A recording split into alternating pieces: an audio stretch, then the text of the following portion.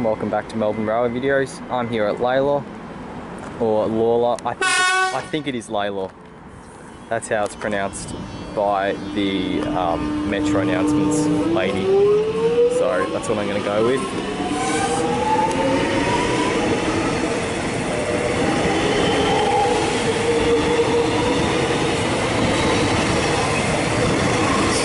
At the rear is 885M. It's really taken off there. I think that's because there's quite a large gap between Lalor and Epping stations.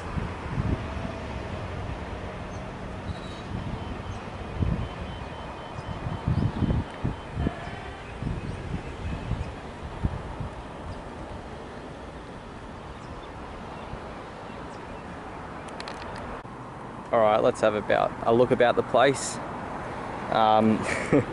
First impression is that it's a bit of a concrete wasteland, or asphalt rather.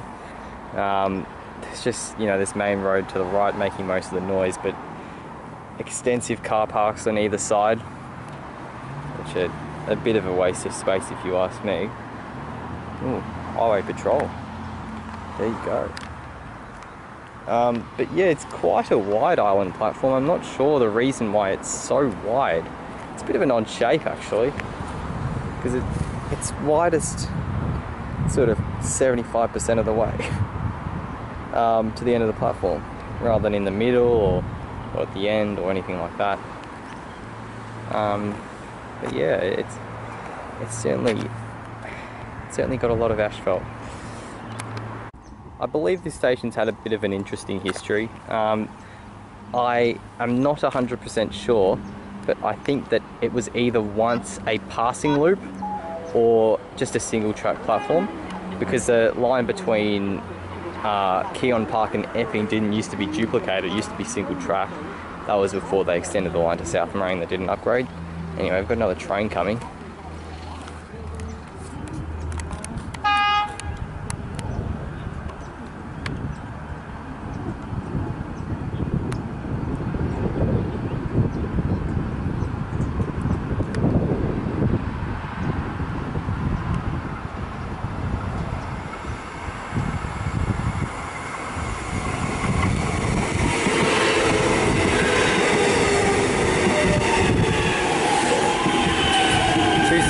M and 1M.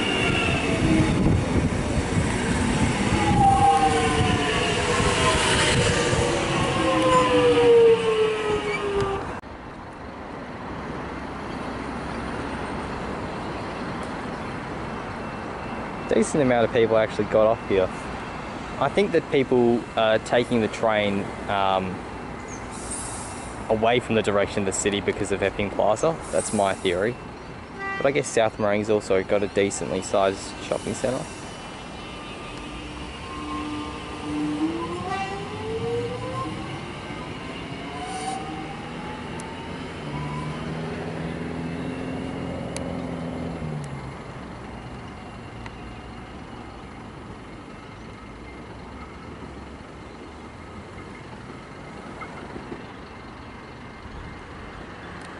You can see that beyond the level crossing the track comes back in, slews back in, so it's actually visible from this side of the platform. What else can be said about the station? Well, I guess the other thing to mention about it is that it may well one day be a junction station, because there is a possibility of a railway line being built from here to Wollert, which is one of the outer suburbs if you're not familiar. It might have stations at Epping Plaza, so people get more direct access. Oh, I just heard a train horn, maybe we'll have something flying through. But yeah, it will have stations at Epping Plaza, Aurora, which I think is the housing estate, and then Wollert. Look, I don't know if the line's ever going to be built. I think they've made some sort of reservation in terms of land, so there's space for it. But I'm not sure how it would immediately branch off from this station. It's just car noises, I think, car horns. But the other thing which is preventing that branch from being built is core capacity. So currently the Mernda and Hurstbridge lines have nearly exhausted the amount of space for them when they merge at Clifton Hill. So if you added another branch into that mix, that would just mean that you'd be cutting off services going to South Morang and Mernda because there just isn't enough space for more trains. So if they do ever build Metro 2, which they should, and if they build it to its full extent where it goes all the way through to Clifton Hill, so the Mernda line can diverge, then that would provide an opportunity for the Wollert line to be built. Alright, out of service train, this is exciting. Here it comes, quite slowly because it would have just come out of the yard. I don't think it's as exciting for the passengers who have to wait longer because this train is running empty.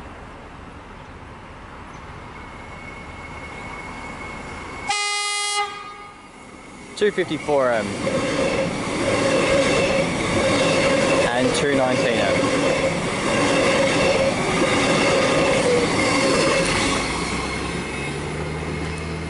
You can see how aggressively it curves back in.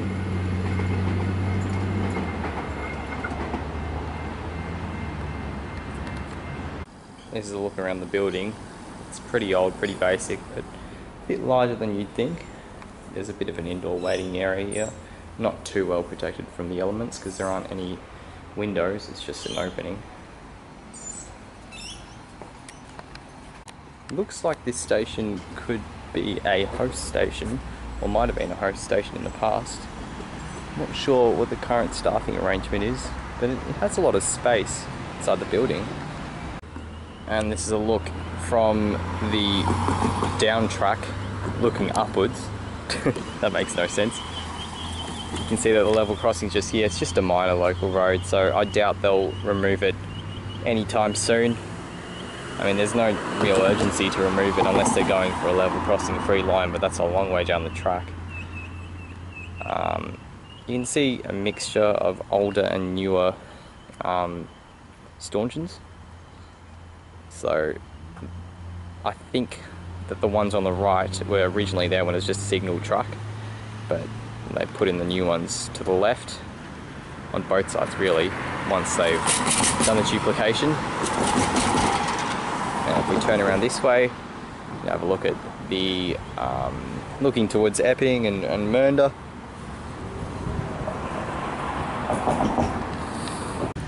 This is the only way onto the platform. At least this ramp is nice and gradual, so it should be DDA compliant. And I might as well go on to this side. This is the up truck.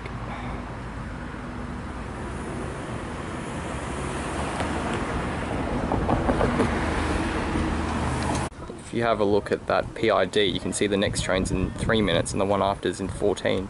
So the Mernda line is the beneficiary of higher frequency around this time, and my theory is that's because there are trains coming out of the yard getting ready for the peak, so they just thought let's run some of them as passenger services. I'd have to double check with the timetable to see if these trains are originating at Epping or even here, but that would be a likely explanation. I think a lot of the eastern lines are reliant on trains from the Epping maintenance facility. I think it might be one of the only heavy maintenance facilities for extraplus trains. So that is the reason behind there being so many out of service trains coming out of there. If you look out that way, you can see some hills. I think one of those hills has Eagle Lookout, which is actually quite a nice spot that I've been to before. But yeah, the line curves off to the right as it heads up to Mernda through South Morang and Hawkstow and those sorts of places. Before the train comes, I'll give the station its rating. I think it's in pretty dire need of an upgrade. It's very tired. All the asphalt looks pretty old. It's just not a particularly tasteful station. I mean, it does the job. It's better than nothing, obviously. But it looks really tired. it hasn't got a lot going for it. Let's put it that way. I'm going to give it a 3 out of 10. We've got that train coming.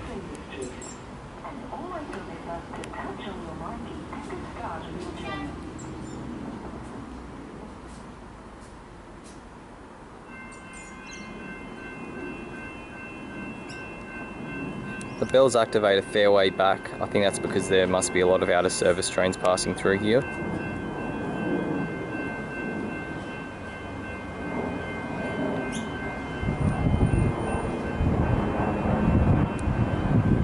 This is 66M by the looks. Yep. Alright, thanks for watching the video, and I'll see you in the next one.